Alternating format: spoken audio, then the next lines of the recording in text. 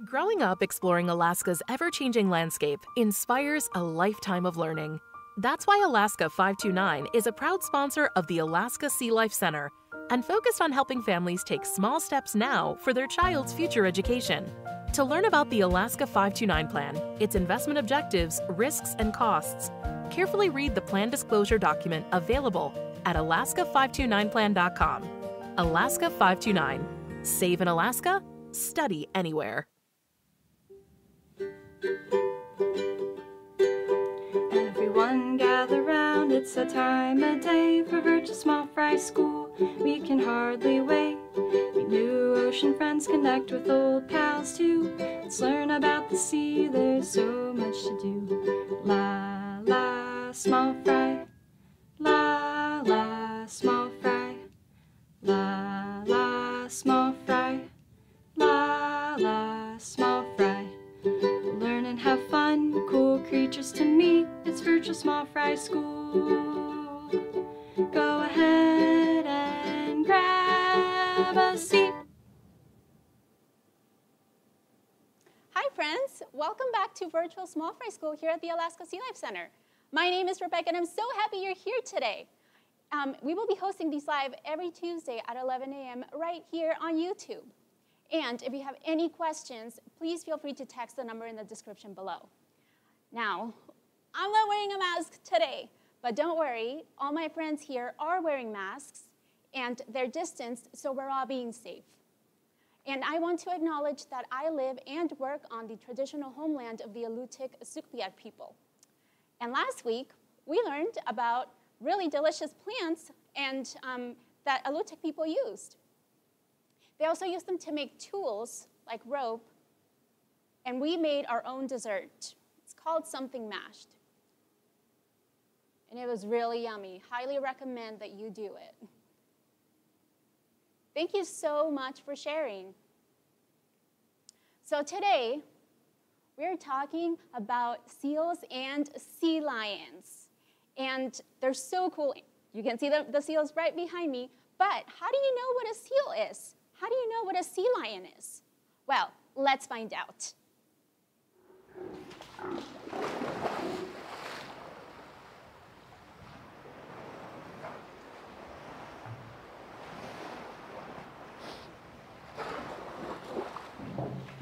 Hi friends, we are behind the scenes with my friend Forrest. Can we say hello to Forrest? Oh, he's saying hi. Forrest is a stellar sea lion. Look at its color. What color is he? Brown.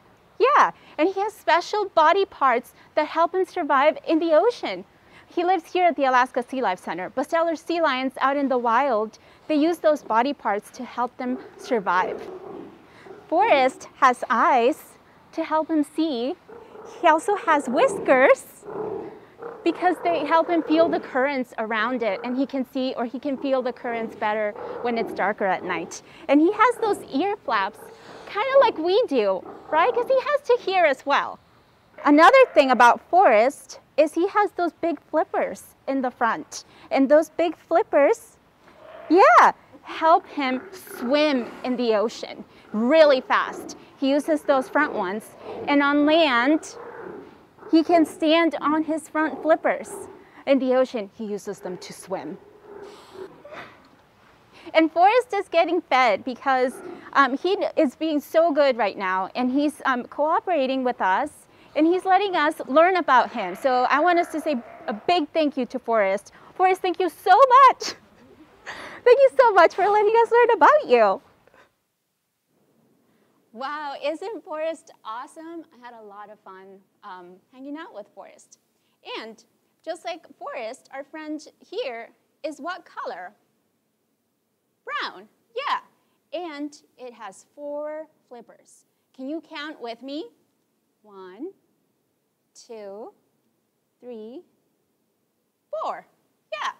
And it has those external ear flaps like we do. Just like that. And you can gently wiggle your external ear flap. And it has eyes, because it has to see, right, where it's going. and a nose to smell food. And our friend here is missing something. Do you know what that is? It's whiskers. Yeah, don't know what happened to it, but that's okay. But sea lions use those whiskers to detect the currents, because when fish swim around, they leave a trace behind. And so they can detect that trace and follow it with their whiskers. That's so cool. Now, you're probably wondering, but isn't that also what a seal does? Well, kind of. Let's find out what seals do. Hi, friends. We are back here on iSeal Habitat with our friend Katie. Hi, Katie. Katie, tell us a little more about the animals that you work with back here. All right. Hi, everyone. My name is Katie, and I'm a marine mammal intern here at the Alaska Sealife Center.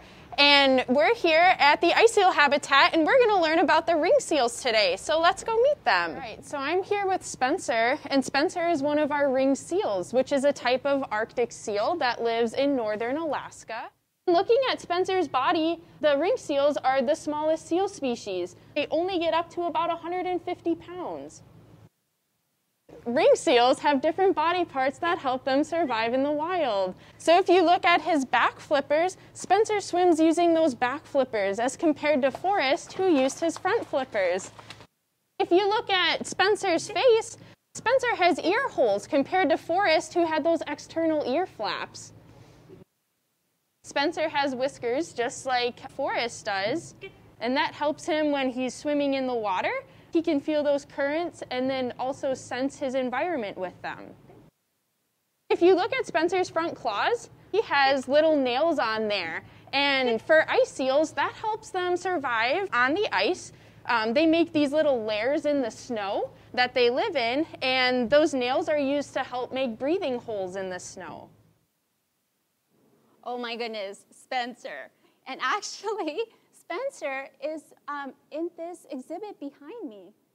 This is Spencer swimming down here. You can't really see it, but, oh, there he goes. So, yeah, seals are so cool. And they also have 4 flippers to swim. They have 1, 2, 3, and 4. And unlike our sea lions that use their front flippers to really swim and push themselves forward, our seal friends use their back flippers, just like that, to swim. So you'll see them, you'll see them swimming around. Really cool. And they have ear holes, so that they don't have those external ear flaps like sea lions. They just have the hole, because they also need to hear. They have eyes, too, to see. And they have a nose. And they also have whiskers, because they also use their whiskers to find fish when it's dark in the ocean. Now, their fur is a little different. Is it just one color? No. There's different, it's different colors. It can be gray, white, sometimes a little black, and it's a pattern. So it's kind of like spots. Spencer right there is a ringed seal, like Katie told us. And so it kind of has like little rings as its pattern. Tunu, who just swam by, is a spotted seal. And so it has little spots on its body. And we also have a harbor seal in here. He's really small. Here he comes. And he has a different pattern. So they can come in different patterns and different colors too. Really cool, friends. So I want us to go into our activity today. We are going to be doing yoga with our sea lions. Hopefully they come out.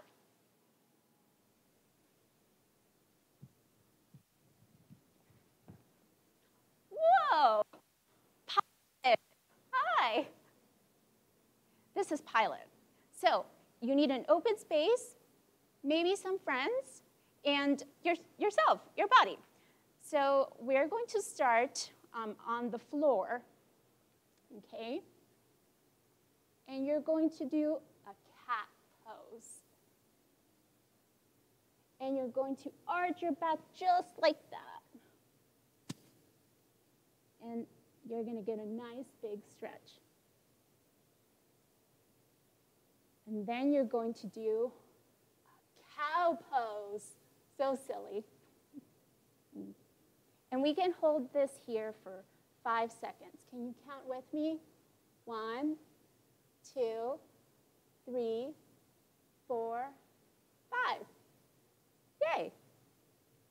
So now we're going to do the cobra pose, okay? You're going to extend your legs and gently come down. You can even lay down on the floor like this. And then with your arms, you're going to push yourself up. And you can throw your head back just like that, gently. And you get a nice big stretch. Let's hold it here for 4 seconds. 1, 2, 3, 4. Okay, gently come back. We're going to do another cat pose. And then cow. Nice. You probably can't see it, but Pilot is way up there laying on a rock. So let's go ahead and stand. And we're going to do a tree pose. Okay, this one's a little tricky. So you're going to balance on one foot or one leg, and then you're going to take your other leg and bend it up like this. And you can put your hands together like this so you can balance yourself. And this is the tree pose. So let's hold it here for 3, because this one's a little tricky. 1, 2, 3. Good. And last, we're going to do the mountain pose. And this one, you just put your arms out to the side, and you breathe in, and then breathe out. Great, friends? Okay, so thank you for stretching with me and Pilot, who's way up there and just relaxing. Now, if you have any questions, feel free to text them in right now, and I will do my best to answer them for you. Okay. Rebecca, we do have a question. How do we get Forrest to do all those cool things? Oh, great question. Well, let's learn from mammologist Julie. Good up. All right, guys. Now you're probably wondering, how do we get Forrest to do all these cool things? And how we do that is through reinforcement, telling Forrest he does a good job by giving him food. But also along with that, me and Forrest have a really great relationship. And so we really enjoy working together and being around each other. Good. What this relationship does is it allows us to take care of him. So we can see inside his mouth, open. We can brush his teeth. We can take his weight. Good, down. Good, roll. Can see all parts of his bodies to make sure everything looks healthy and he feels really, really good. So in case he gets sick or if he gets injured, that we can take care of him and we can have our doctors come and fix him right up. And Forrest have a really good relationship, and that allows them to work well together. Oh, there's Pilot swimming. All right. We do have another question. Can Forrest do other things? Oh, can Forrest do other things? Yeah, let's take a look at what else he can do. Good job, buddy. Good weight. Good bark. Good. Wait. Good, hun. Good.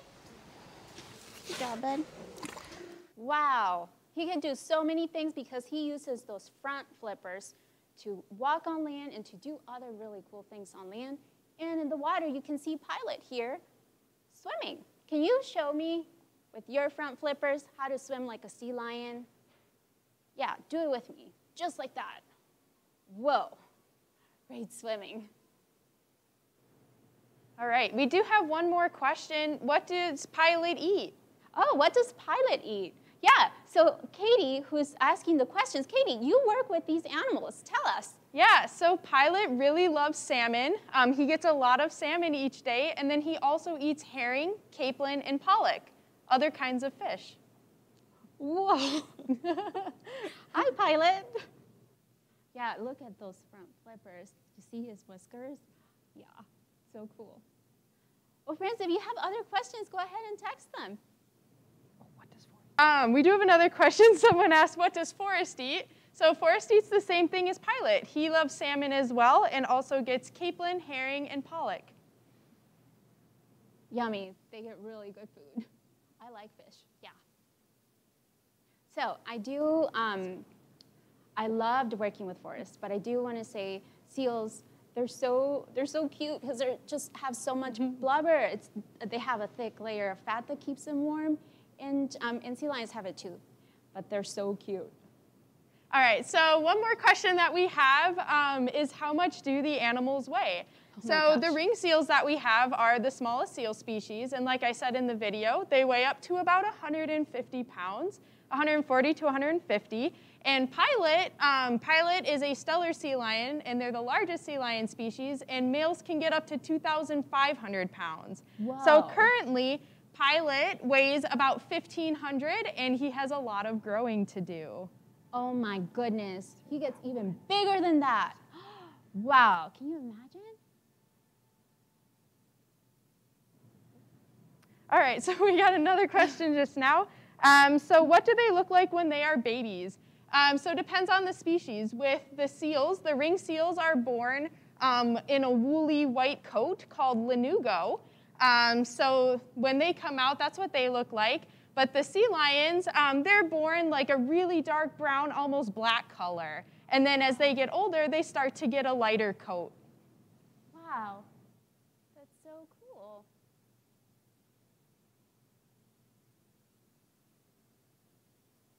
Here comes Pilot again. That's really cool. I'm learning so much. All right, so how long can seals and sea lions live? So for sea lions, they live about 25 to 30 years. The males tend to live a little shorter than the females. They can live longer. And then for the seals, we actually don't know. For the ring seals, they're a species that has little known about them, so we don't know how long they can live for. But yeah, we are working on figuring that out. Yeah, we're doing a lot of good work here at the Alaska Sea Life Center to take care of these animals and learn so much about them so that we can protect the species in the future. Okay, friends. So thank you so much for joining me today. I also want to thank Alaska 529 for sponsoring this episode. And can we give a big thank you to the animals, to Pilot and the seals for letting us learn about them today. A big thank you. And I also want to thank my friends here for helping us out today. Next week, Taylor, who you've met, our friend Taylor, is going to be teaching you about sea otters. So fun and so cute. So Taylor, we'll see you here at 11 a.m. next week. And stick around for story time. Bye. Sandy Seal, A Tale of Sea Dogs by Suzanne Tate, illustrated by James Melvin.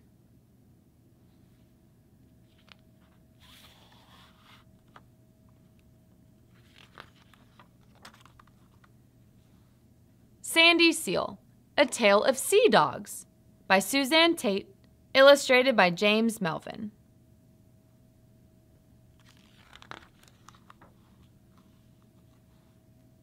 Sandy Seal was a seal pup. Her head looked like a dog with no ears.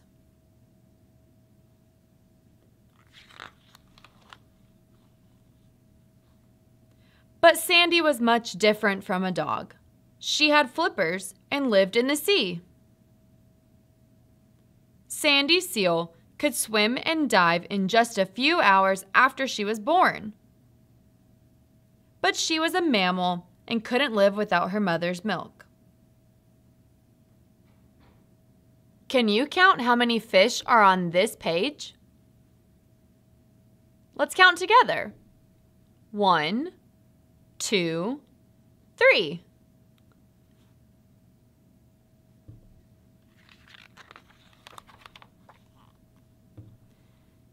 Sandy's mother often nursed her while lying on the beach. Other seal mothers were there too, giving milk to their pups. The big sea dogs lay on their sides. They looked like giant bananas. Humans walked along the beach one day. The shy mother seals were scared and slipped quickly into the sea.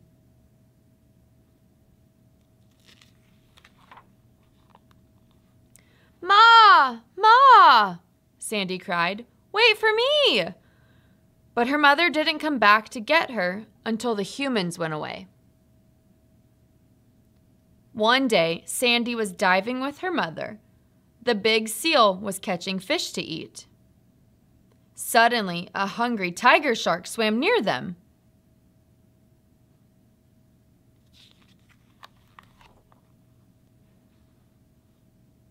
"Help, Ma!" Sandy cried. "I'm scared." "Quick," her mother said. "Climb up on my back."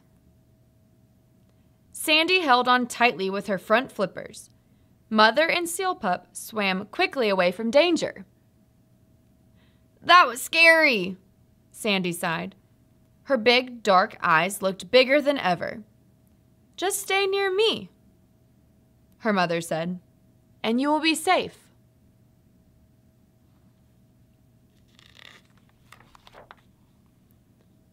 But in only 4 weeks after birth, Sandy was old enough to be on her own. She had gained a thick layer of blubber from her mother's rich milk. Sandy's mother knew that it was time to say goodbye. She swam away fast. "Where are you going?" cried Sandy. Her big eyes looked sad. But it was Mother Nature's way. She had to take care of herself from that day on.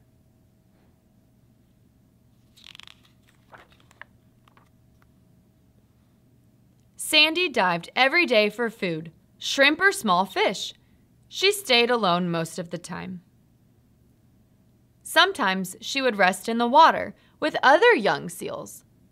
All of them rested with their heads up, looking like floating bottles. What color are the seals on this page? Blue.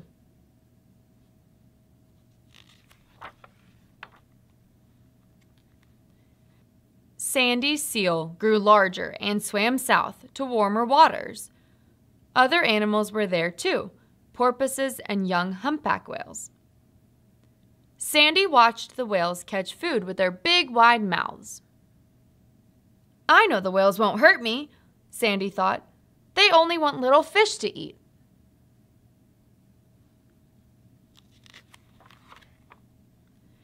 When she was tired, Sandy pulled herself onto the beach. She growled, "Grrr!" if other seals came too near. One day, Sandy had a fever and felt bad. "I'll rest on that sandy beach," she thought. The young sea dog swam close to the shore.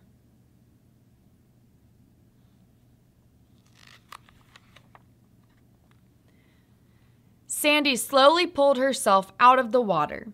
Humans came along and saw her lying on the sand. "Oh, let's help the young seal. Look at its sad eyes," one of them said. "I think that it's cold. Here's a blanket we can put over it."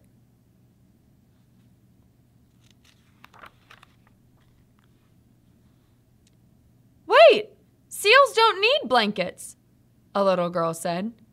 "We shouldn't touch it. Let's tell the people who care for sick seals." Helpful humans came to get Sandy. They were careful to watch out for her sharp teeth.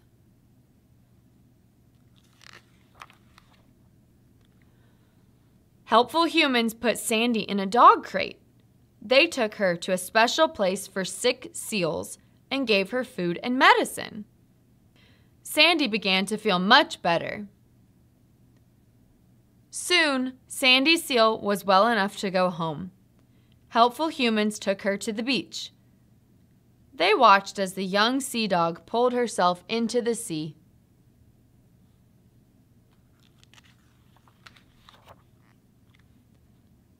"I'm a seal of approval for helpful humans," Sandy thought. Then she flipped her flippers and swam away in the sea.